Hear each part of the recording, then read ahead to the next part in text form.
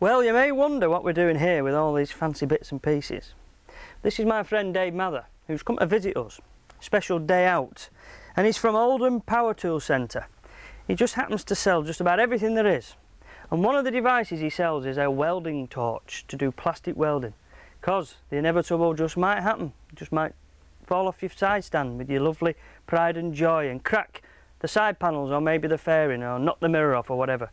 And rather than buy a brand new panel which can cost the earth, Dave here can fix it. So come on Dave, how the flipping heck do you fix them? Well, what we're going to do, we're going to open it all up, we're going to put a welding rod down it, and you'll never know it's been... This isn't as in bright sparky weldings? No, it's hot air. And what does it do? Does it like just fuse the plastics together? Yeah, you're just basically putting in another piece of plastic. So go on then, give us a demo. Okay. What do you do first, mate? First, what we've got to do is drill a hole here to stop the crack. Drill it. I'll hand you this here drill. Okay. And I've got a use for that drill. It might just take me 3 years to use it, but I've got a use for that drill when you finish with it. You're welcome to it. Nice one. So what's the reason for drilling this hole then? Just to stop the crack? Yeah, it's just to stop the crack going any further. Right then. What next? Now we've got to grind it. Go on then, do it. It's not plugged in. I was flying then, I felt alright then. You're a natural, mate, you're a natural. Is this the one? That's the one. I'll plug it in. If you would. Thank you. Do you know, it is some use sometimes. Oh, it sounds like I'm at the dentist, for goodness sake. I'll tell you what, I'll hold this for you, mate. Open wide, Wayne. Yeah.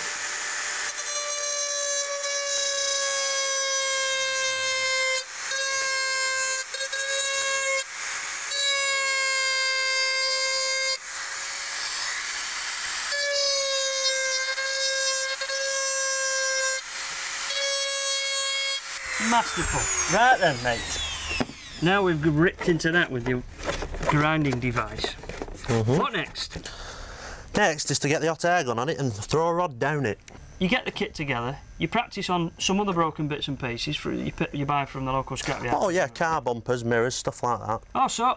So when we have a bit of misfortune in the car, break the plastic bumper, you can use the same equipment. Yeah, you can. Very popular. I'm even more interested now because just occasionally, only occasionally, I do seem to misjudge those bumpers, you know. So go on then, mate. Rig it up. Let's have a go. Okay. This one's on, isn't it? Yeah. Oh, we've got our technician over there, Paul, assisting with the operation. What we have to do now is set the temperature, let it warm up, and then we'll be ready to weld. How long does this take about? A couple of minutes. Yeah. If you were to take a panel such as this to a body repairer, presumably he's going to be talking and expecting to charge about, I don't know, £100 or something? Yeah, I would think so, yeah. If you now weld this up and then I take this to a paint repairer, you know, one of these guys that does all the fancy artworks and decorates the bikes, he could then repaint this in exactly the same guise for what would assumingly be, I don't know, 50, 60 quid. Yeah. Half in the price of the buying of a new panel. It's got to be an awful lot cheaper. Now, if that thing's warmed up, what's the next trick? What we're going to do now? Well, all we've got to do now is get the rod in the hot air gun and apply it to the job. Right. There's varying different grades of rod then, is there? Yes, there is. There's lots of different ones, and you've got to really experiment to find out which is the right one. And how do you do that? Is this what you were doing before on the inside? Yeah, we were just seeing whether you could use that rod, and it was the right one first time. Is that a calculated guess?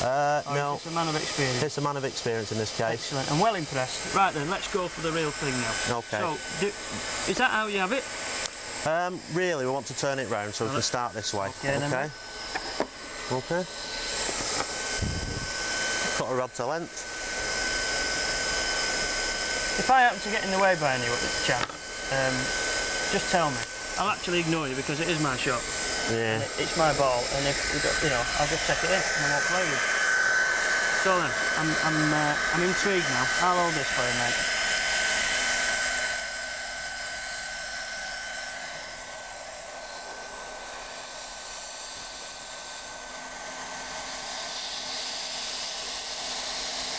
You can see the weld filling up the gap. Yeah. Oh, it's pushing through. Oh dear. Is this a problem? This is a problem. Oh, it looks good to me, does this? Looks good to me. Okay. Now even that, in that state, is fixable because we've got more material in there. What we'll do, we'll clean that off, put another rod in it, sand it down, and you'll never know I've been there. All right then, mate. I'm game. Right, do we snip this thing off now? Yeah. Okay. So let that dry. I'll put another rod in, and we'll be away. Is this hot to touch? No, it's not. Oh, it would be. It's just warm. I'd scream now if it was stuck to my finger, wouldn't I? Mm-hmm. Yeah. You notice how I'm like a little kid, really. I like to play and mess about with things. I've noticed that. Yeah. All right. So, how long do we have to wait now, mate? Just give it 10 minutes. Let it dry, and we'll put another rod in. Time for a brew. That's the job. After 3 minutes work, I do like to stop and have a cup of tea. Me too. We'll go and have a brew. Okay. Right then, Dave, we've had a right nice brew. Let's crack into action again, mate. Okay. What now? Well, what we're going to do now is just put another layer on there where I got it not quite so right, and build it back up, sand it back down, and we should be done. This problem you've had, I gather, is because of the size of the gap, and you've just got to keep filling it up until you build up enough material to rub it down, clean it up and paint it. Right then. We've just got to put the same material back in, so all we've got to do is fill it up, really. Okay, got you. Yeah? Go for it, mate. Okay. This is you just sizing a piece of rod then, is it? Yeah, it doesn't really matter how much you use because you always leave a tail on. Okay. Very hot, that. Very hot. Very hot. I'll keep my little pinkies away from it then.